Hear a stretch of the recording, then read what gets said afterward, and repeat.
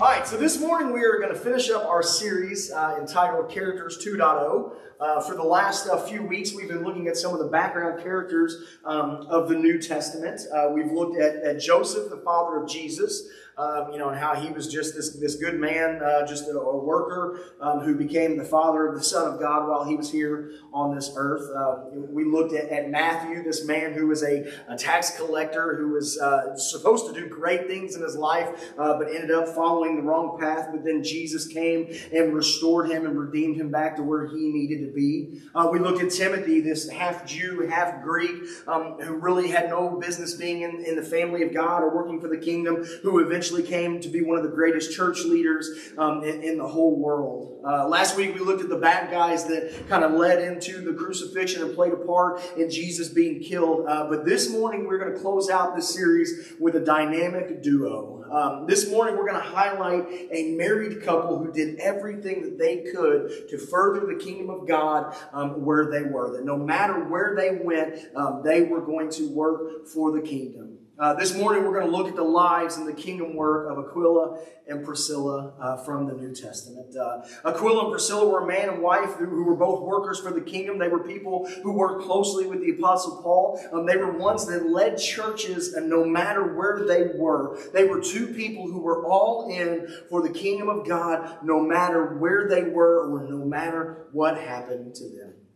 And so let's look at this first piece of scripture where we first meet Aquila and Priscilla. This is from the 18th chapter of Acts, and Paul's currently at the end of his second missionary journey. He comes into Corinth, which is a big shipping city, on his way back home to Antioch, and this is where he meets these two.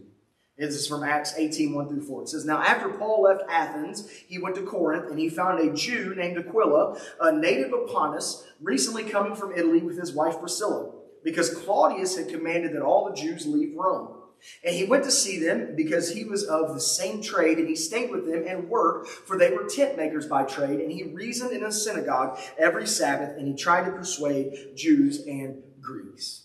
So here from this passage, we meet Aquila and Priscilla, these two people, this married couple, and Paul automatically is just joined with them. And we learn so much from just this passage, just from these 4 verses, we learn so much. We can see that Aquila was a Jew, originally a Jew by birth from Pontus, which was a Roman province, which is in modern-day Turkey, basically due north of Jerusalem a good long way. And we can assume that he was a free man because most Jews living in Roman provinces were, and he was moving around freely. Now, we don't know much about Priscilla from this. We don't know much about Priscilla's background, but we can assume that she was not a Jew because when Luke was writing these things, he was very thorough. And if Priscilla was a Jew, he would have said, she was a Jew who became a follower, and that's how this happened. But no, he just says his wife, Priscilla. Now, the name Priscilla is a common Roman name that was given among the aristocratic family, so more than likely she was a Roman from Rome who was very well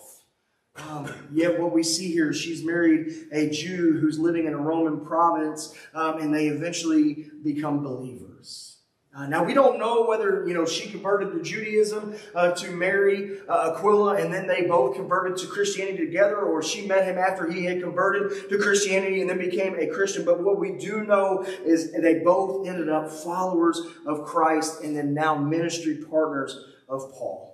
How they became followers of Christ is kind of a mystery of its own. It doesn't say, how he became a Christian and how she became a Christian, but it's interesting to kind of stop and to think about. Obviously, Aquila was a Jew that was living in Pontus, which was a Roman province, like I said, modern-day Turkey, and all Jews, no matter where they were living, were called to go back to Jerusalem 3 times a year and make the pilgrimage back to Jerusalem to celebrate the 3 major holidays in Judaism. So a lot of biblical scholars think that maybe Aquila had come down from Pontus to Jerusalem on the day of Pentecost when Peter and the rest of the disciples were given the Holy Spirit. He heard Peter preaching right then and there and then went back to Pontus a Christian.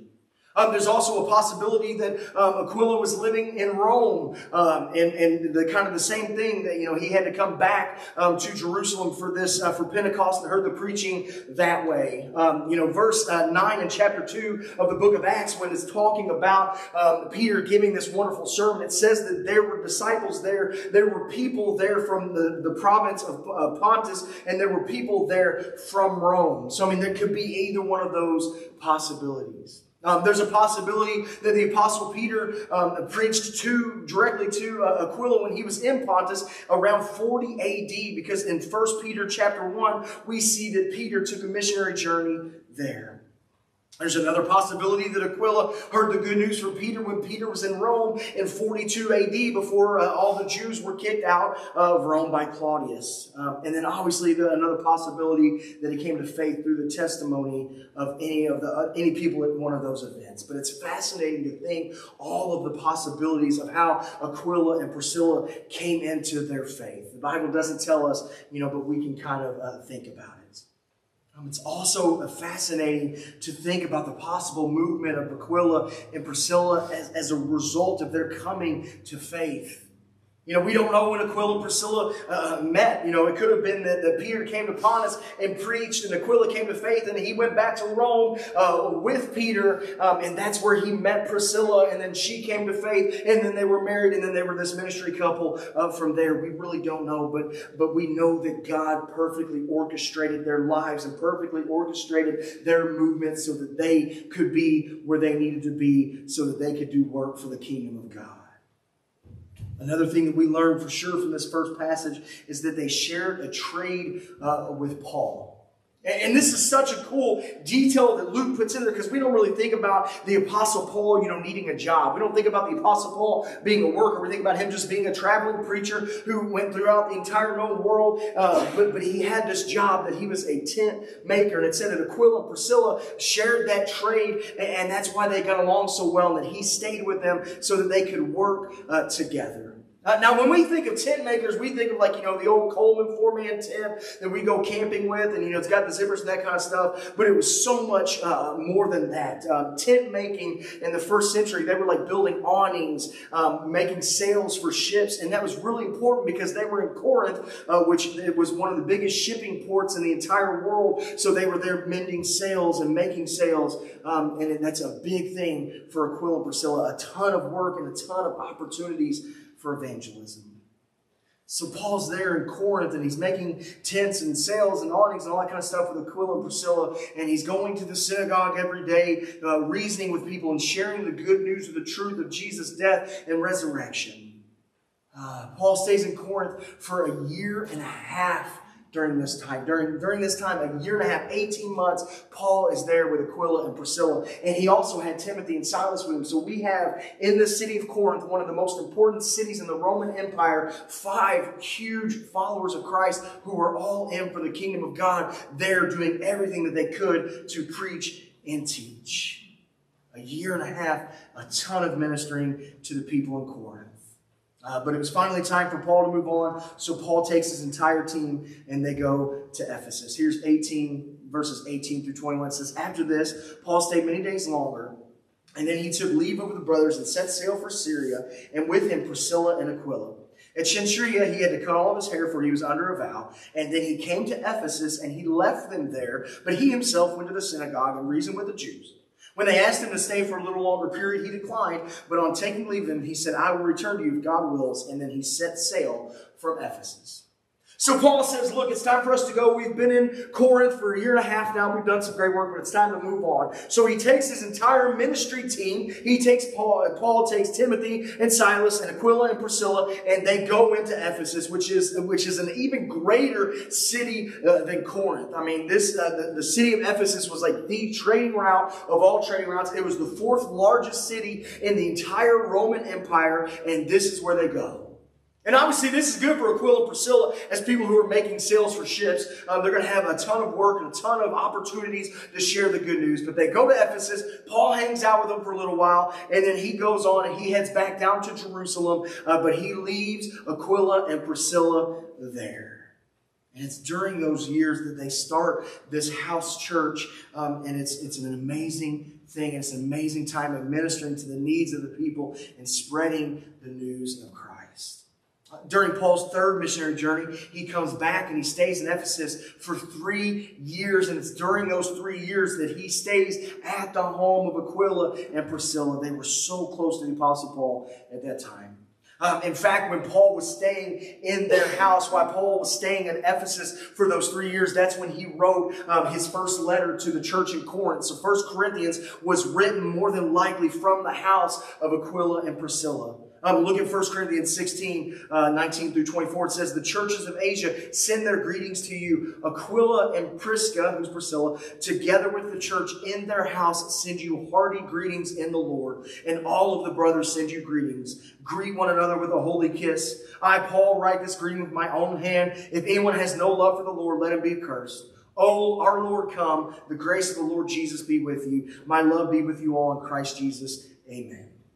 So Paul says, look, Aquila and Priscilla are sending their greetings to you, to this church in Corinth. Now remember, where were Aquila and Priscilla right before they went to Ephesus? They were in Corinth. So they were in Corinth for 18 months with Paul, building up the church in Corinth. And then now they're in Ephesus, and Paul is staying in their house in Ephesus. And he writes this letter to Corinth, and he says, Aquila and Priscilla are greeting you. And this house church that they have, they are sending a hearty greeting to you in the Lord. I mean, how awesome is that we get to see, Paul's heart here. We see the love and the hospitality of Aquila and Priscilla for not only Paul, but for the kingdom. They did great work in the city of Ephesus, and it was in their time of Ephesus where they meet another man that would end up being a huge worker for the kingdom of God, and a man that they would have influence over. This is from 18:24 through 28. It says, now a Jew named Apollos, a native of Alexandria, came to Ephesus. He was an eloquent man, competent in the scriptures. He had been instructed in the way of the Lord. And being fervent in the Spirit, he spoke and taught accurately the things concerning Jesus, though he knew only the baptism of John. He began to speak boldly in the synagogue, but when Priscilla and Aquila heard him, they took him aside and explained to him the way of God more accurately. And when he wished to cross to Achaia, the brothers encouraged him and wrote to the disciples to welcome him. When he arrived, he greatly helped those who through grace had believed, for he had powerfully refuted the Jews in public, showing by the scriptures that the Christ was Jesus. So here we see this guy named Apollos show up in Ephesus, and he shows up in the synagogue, and it says he's an eloquent man who is well versed in scriptures, and he gets up and he starts preaching and teaching in the synagogue. So Aquila and Priscilla, of course, they're there. They go out and they want to hear what this guy's got to say. And obviously they come and they, hear this wonderful speaker, someone who's very eloquent. But then they start to realize that the things that he's preaching are not fully complete. They realize that he's kind of missing a few pieces of the puzzle. Now, obviously, when they heard him, they would have known that his heart was good. They would have known that his motivations were clear. They would have known that he was a good man just trying to do well, that he just didn't have the full picture. So they go over to Apollos and they're like, hey, we need to talk to you about what's going on here. And it literally says that they took him aside and explained to him the way of God more accurately. I mean, can you just imagine how that conversation went? They probably said, hey, look, we've been hanging out with Paul for the last 4.5 years. Okay, the Apostle Paul, the same one who went to Jerusalem, who talked to the disciples that walked with Jesus. And we know that his gospel is truth. We know that the things that he taught were backed up by the apostles and that came straight from Jesus. So this is what we need you to know. And they filled him in on everything that he was missing. And not only did they do that, when it was time for him to go and keep spreading the good news, they encouraged him, they built him up, and then they sent him on his way with letters so that he could walk into churches and say, Aquila and Priscilla have sent me and they're vouching for me. It's a wonderful thing. And all of a sudden, he starts doing great work throughout the entire region. At some point, he comes to Corinth, and he does such a great job in Corinth and preaches such a wonderful job in Corinth that they start accrediting their faith to Apollos. Some of them do. This is from Paul's first letter, 1 Corinthians 1. It says, "For it has been reported to me by Chloe's people that there is some quarreling among you, my brothers.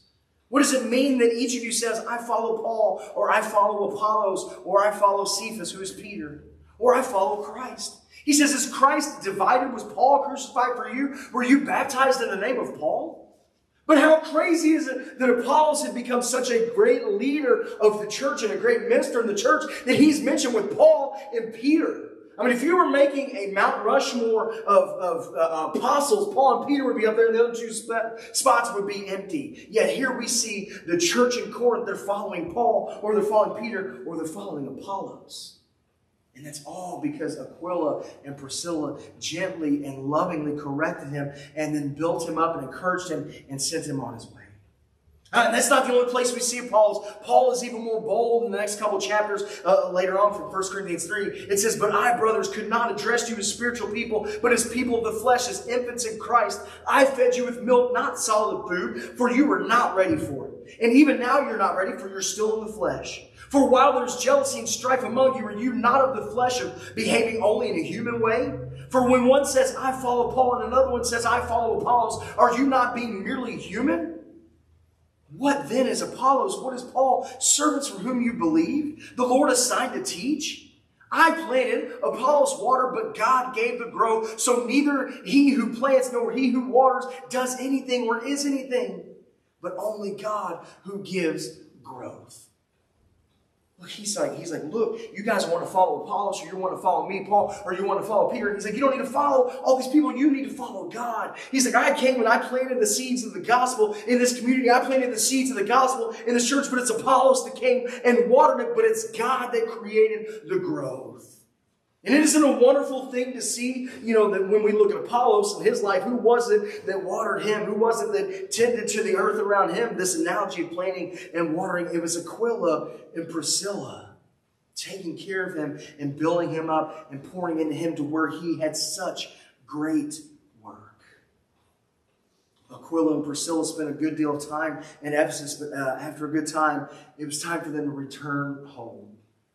The next time we see them, they were in Rome. And guess what they're doing when they're in Rome? They're running a house church. They're running a church.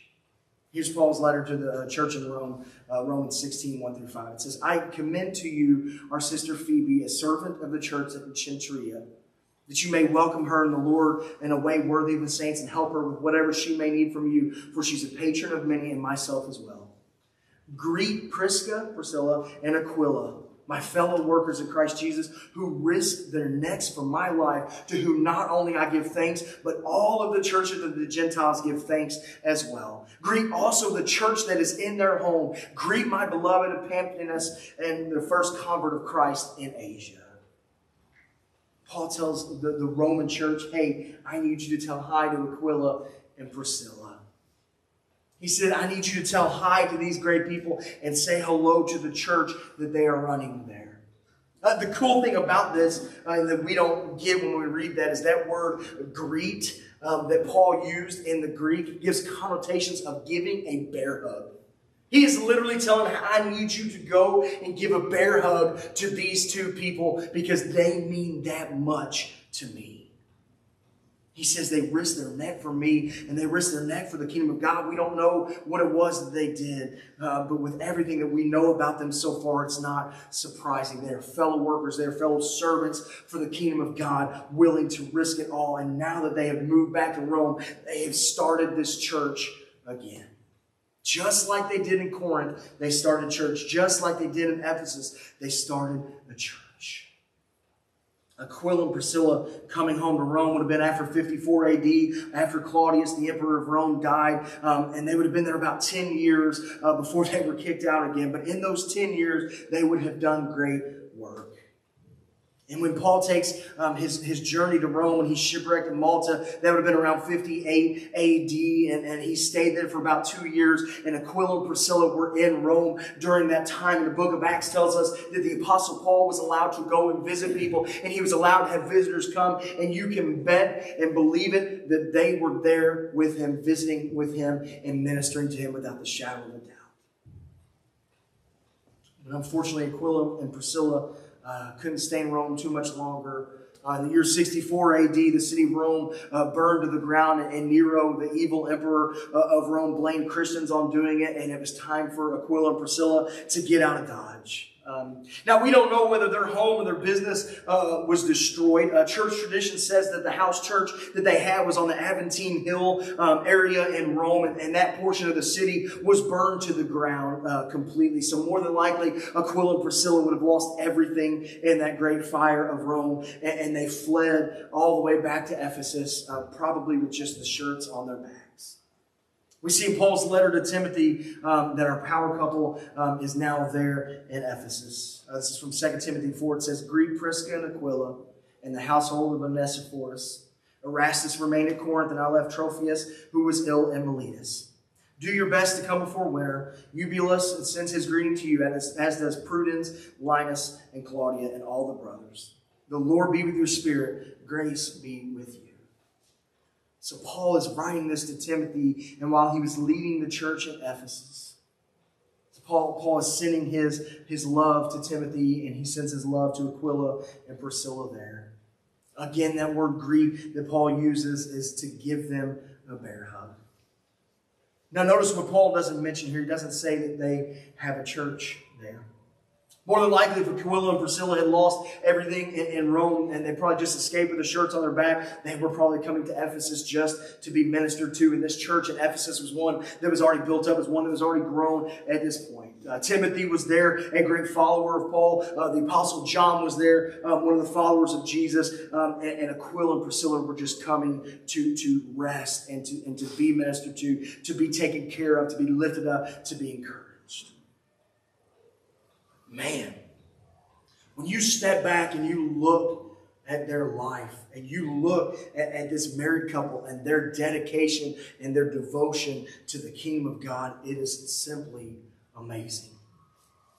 You've got this Jewish guy who lives in Pontus, a Roman province way up north of Israel, and he goes to Rome and meets an aristocratic woman, and they get married and they become followers of Christ, and then they have to leave Rome and they go to Corinth, and while they're in Corinth, they meet this guy named Paul, this missionary, and they become followers of his, and they do worship, they do ministry with him, and they do missions with him, and then they go over to Ephesus, and they do all this time, they spend all this time in Ephesus, and they meet this guy named Apollo, and they build him up, and he goes on to be a great church leader, and then they finally get back to Rome, and then after doing great work there and building this great church there, they go after a decade, and then they have to leave again because they've lost everything, and yet here they are in the church again. I mean, unbelievable. What a life. I mean, what a life. You know, and this was at a time in history where people didn't move around. You generally, you were born in a place and you died in that same exact place. What a life. And there are so many things that we can learn from this amazing couple. I mean, so many things more that we could hit just in this morning. I mean, the fact that they work with Apollos and their simple correction and their love and their encouragement and their lifting him up did great things for the kingdom. And how just little things of helping people and building them up can have a snowball effect for the kingdom. We can talk about God's providence and how He made all these things work together for His good, for His kingdom, for His will. We can talk about how these two got married and met Paul, and they were in this perfect place to minister to people. And we can see God working through all of this. But there are three aspects of these two characters that we need to pull away and that we need to apply to our lives. First and foremost, Aquila and Priscilla are the perfect example of a kingdom-driven marriage. This is what a marriage should look like.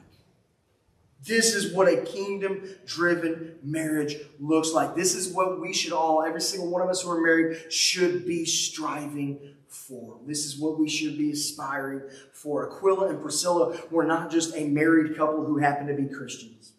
Aquila and Priscilla were not a married couple who just happened to go to church. Aquila and Priscilla were not just a married couple who just happened to meet this guy named Paul. No, Aquila and Priscilla dedicated their lives and their marriage to working for the kingdom of God. And no matter what they did in their marriage, they were going to go and do everything that they could so that every last person would hear the good news and every last person would know that God loves them. They spent their entire marriage going from city to city to city. And the first thing they would do when they would get there is they would start a house church and bring people together so that they could worship together, so that they could grow together, so that they could learn the scriptures more accurately, and so that they could experience the saving grace of Jesus. That was the main goal of their marriage. They were partners for the kingdom of God. They were partners for the church. They were partners for the sake and the cause of Christ. They were teammates in it, all for the cause. And that should be the goal and motivation for every single one of us. Every single marriage.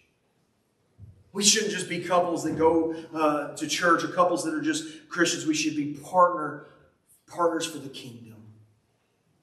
Next thing that we pull from Aquila and Priscilla is that no matter the circumstances or where God places us, we need to be working for Him. We need to be working for Him. Aquila and Priscilla were all over the place. I mean, they moved and moved and moved and moved again. They moved all over the place.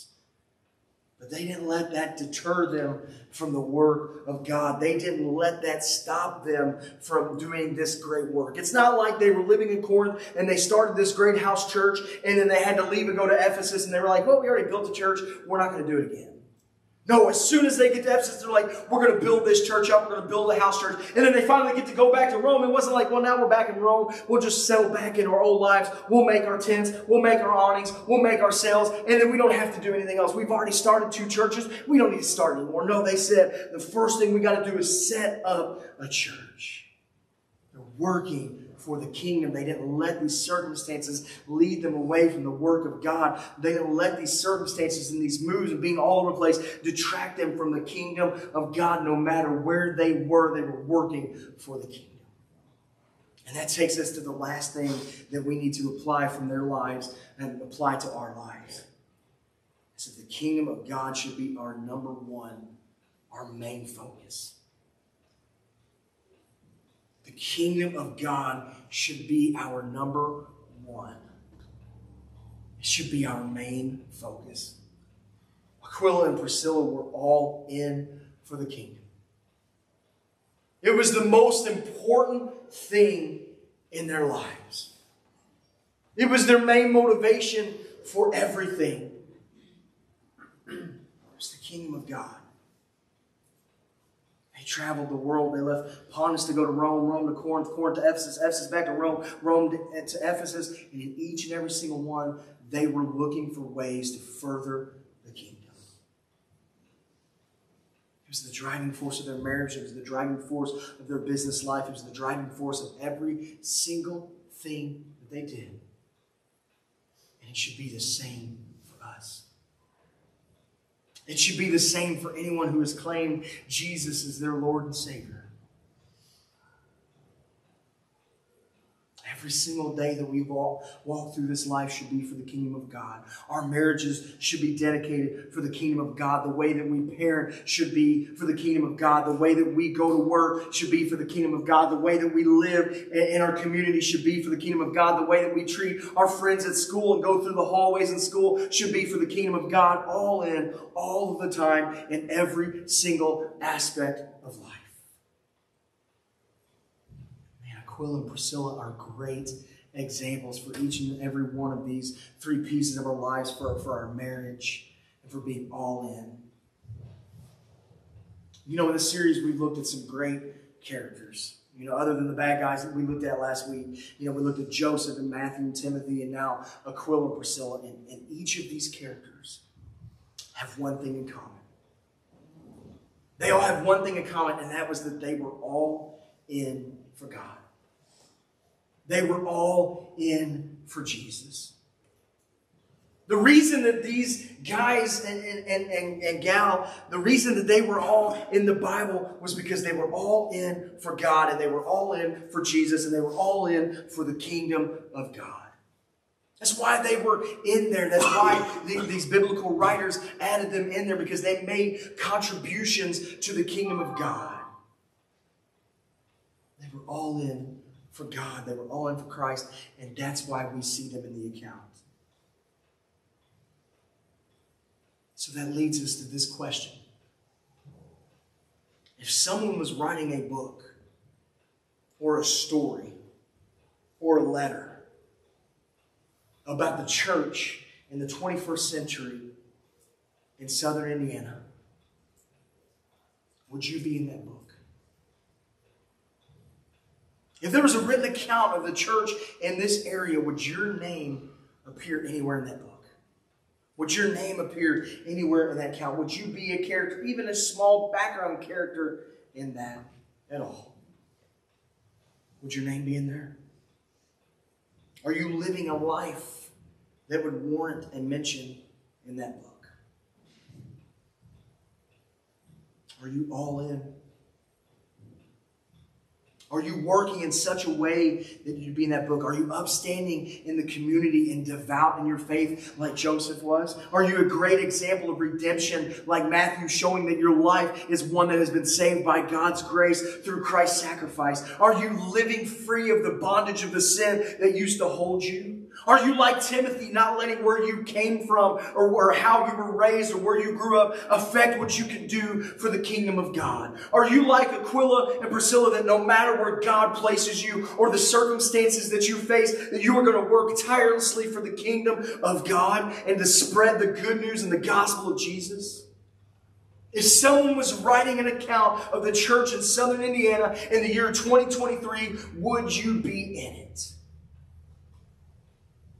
Now, obviously, we don't follow Christ and work for the kingdom just so we can be mentioned in the book, so we can receive glory. Aquila and Priscilla didn't do all this so that Paul and Luke would write about him. Matthew didn't follow Jesus so he could get the credit. Timothy didn't become a disciple of Paul for the glory. But our lives should be led in such a way that people see us and see us as followers and see that something is different. We should be living in such a way that people see us and they know that we are all in for the cause of Christ. We should be living our lives in such a way that if we're someone to write an account of the church, that there would be no way that they could possibly leave us out, that there's no way that they could complete the narrative without putting in something about us. We should be such a force for the kingdom of God and for the gospel of Jesus Christ that if someone wrote about it, that they would have to talk about us both as individuals and as a church. But is that the case? Is that how it is? Would they write about you? Would they write about me? Would they write about us? So here's the deal. If you're living your life and you're not living in such a way that you're building the kingdom every single day, then you need to make some serious adjustments.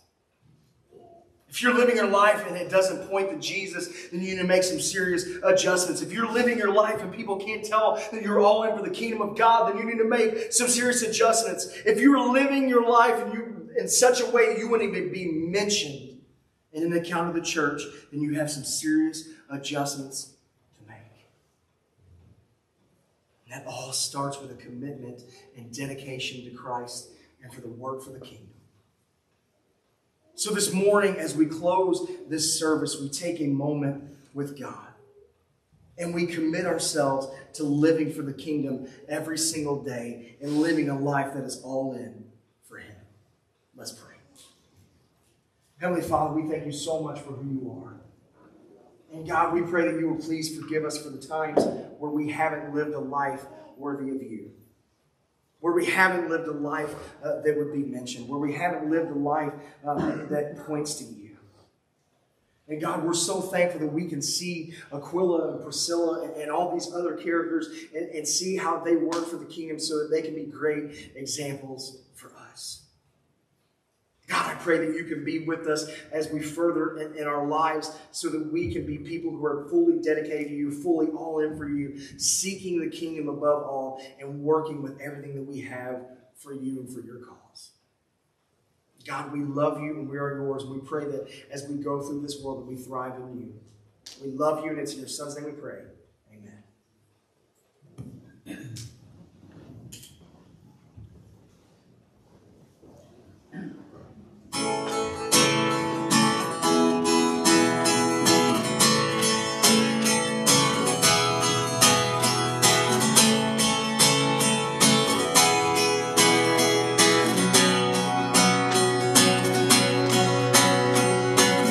Here in this worn and weary land where many dreams have died, like a tree planted by the water, we never will run dry.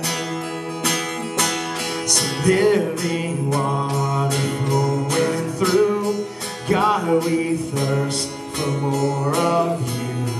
Fill our hearts and flood our souls with one desire,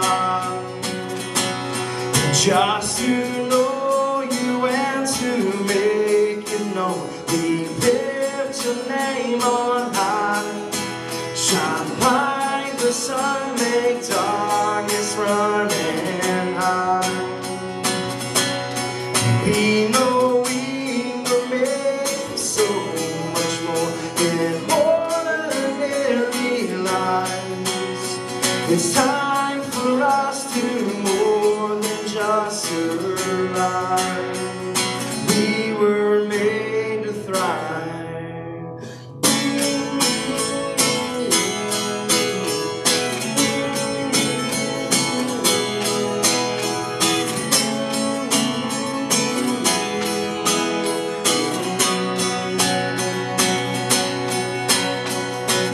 Into your word we're digging deep to know our Father's heart.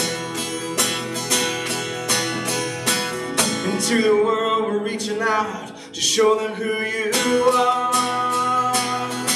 Some living water flowing through, God, we thirst for more of you. Fill our hearts and flood our souls with one desire, just to know you and to make you known. We lift your name on high. Shine like the sun, make darkness run and hide. We know we were made for so much more than ordinary lives. It's time for us to more than just survive. We were made to thrive. Heavenly Father, be with us as we leave this place. Let us go and thrive in your kingdom. Let us work for you and work for your heart so that when people see us, they can see you. God, we love you, and it's in your Son's name we pray. Amen.